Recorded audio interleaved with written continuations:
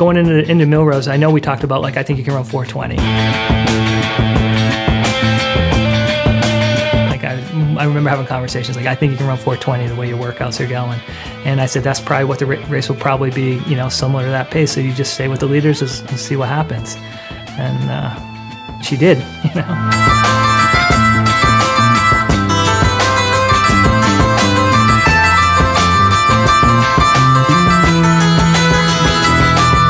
She's like this sweet person that you don't think could kill somebody on the track. But when she toes the line, you better look out, because she is a competitor. A very good one at that.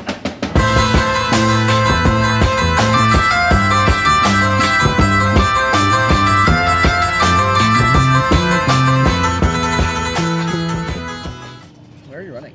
Is there like a trail around here, or are you just doing roads? You never run here before? No. Well, I ran around here area.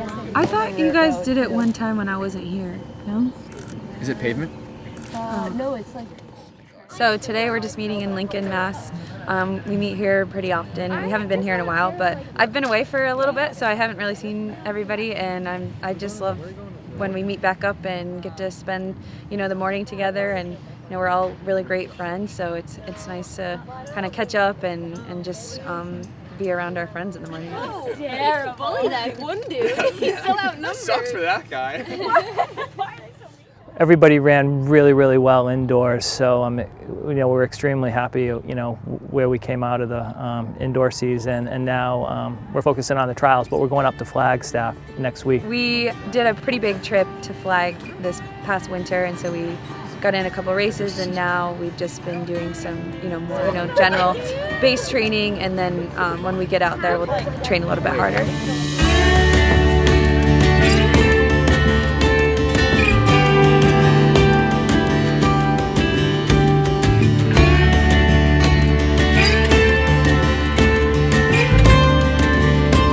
I mean, the first time I heard of Ellie was when I was coaching up at Dartmouth College, and there was this phenom from way up in northern Vermont who was just kicking butt and winning races and won the Nike regionals. And so I just kind of started following her when I was coaching at Dartmouth, and I knew her lifestyle and what she was up to. I knew that she actually like grew up on a farm, whether it's like raking out the barn or milking cows or helping her dad do something. You know, I knew that she did chores in the morning, went to school all day, and then had practice. So she was our top priority coming out of college that year.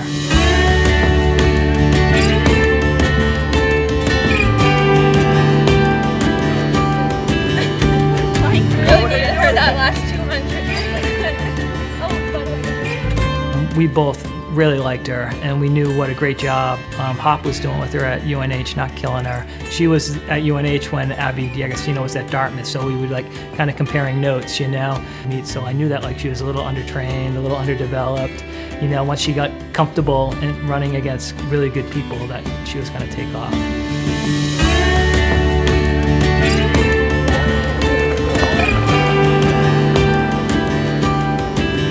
Oh, it was nice. We tried out a new trail. It was pretty nice on the dirt, and good to catch up with the girls and just stretch our legs before the workout tomorrow. We're all just really good friends. I think, you know, it brings a great amount of energy to the run, being with your friends and talking about normal stuff. Like, we spend so much time together, especially on these big training trips and stuff. So we've become really close, and you know, it's just like being with your family. Pre-COVID, Monday through Friday, we'd have practice every day and everybody would be here, and then we'd only meet on the weekends as a team if like it was a big workout or something like that. But with COVID, Ellie's been up in her farm a little bit more in Vermont, but the rest of us have been getting together every day. Well, it's been like a weird year. Like this past year, I've been mostly there. You know, like we've mostly been in Flagstaff. When I am here, I just try to make the most of my time at home. You know, when I do go there, I just try to enjoy it as best I can and know that all these big trips away are well worth it. Do you know both sides are going to be hydraulic? Both corners. Yeah. Right on this campus where we are right now, right next door is the Boston Bruins practice facility, and right next to that is the Boston Celtics practice facility, and across the street is going to be the track at New Balance, which is going to be the home of New Balance Boston, and this is going to be the fastest indoor track in the world, where we can set some American records, world records, and have people from all over the world come here and race. So we're really looking forward to that. Team has not seen the track, so I'm super excited to get them in there. So loyal. Oh, okay. I was like, whoa, no way. Installation is that come out on hydraulics, and there's what, 1,800 seats there, and then we have what's called the crow's nest up top, and you can see the tiered cement, and that's really standing room only. So. Oh, it's so amazing. It's just really exciting to you know, picture myself here and with the team, practicing here and especially racing here. It looks like it's coming along. Just, you know, I just can't help but think about all the memories that I'm going to make here, especially because we've been, you know, hearing about it so much and just waiting and waiting, and so it's really cool to see it progress this much. First of all, it's huge. It is so big. Like, even just the amount of people that can fit here in this track alone, let alone like the other spaces they have, are so big, which is exciting. That's the stage right there. Oh, okay. And the seats will be here? No seats. Oh, sorry. All standing room. Yeah. There'll be a test at the end of this. And who was listening? Not Ellie. Not Ellie.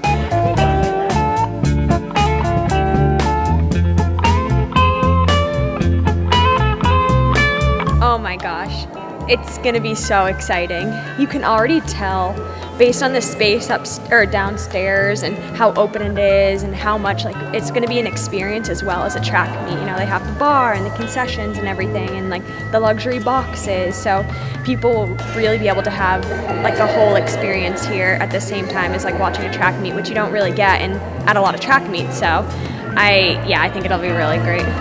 And they're very interested in this space right here. So Maybe Katrina's wedding. It's pretty amazing. Yeah, it's like awesome to finally see it. I feel like it's been in the works forever. And so to like actually see what it's gonna look like in here, it's so much more open than what I was expecting.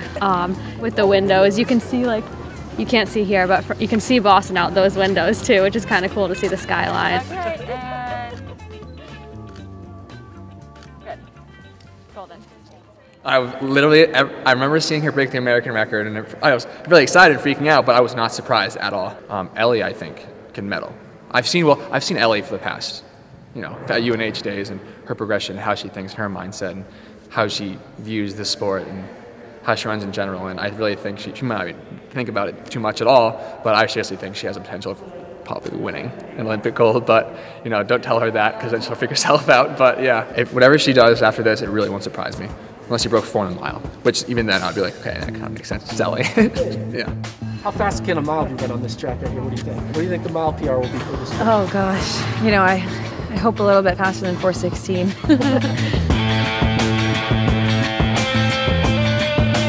We all use Ellie as inspiration. It's amazing what she's doing every day. Like, it's honestly such a privilege to get to be on a team with her, and she makes you believe in yourself, and we push each other, and it's just a great atmosphere to be around. Ellie's like incredible athlete, and she's just got such a range. Like, she can run a 2 flat in the 800, and then, I mean, who knows what she can run in the 5K this year, maybe like a 14:30. Last year, we would have been happy if she made the Olympic team, but this year, she should make the finals, and she should be going after a medal. She's that good.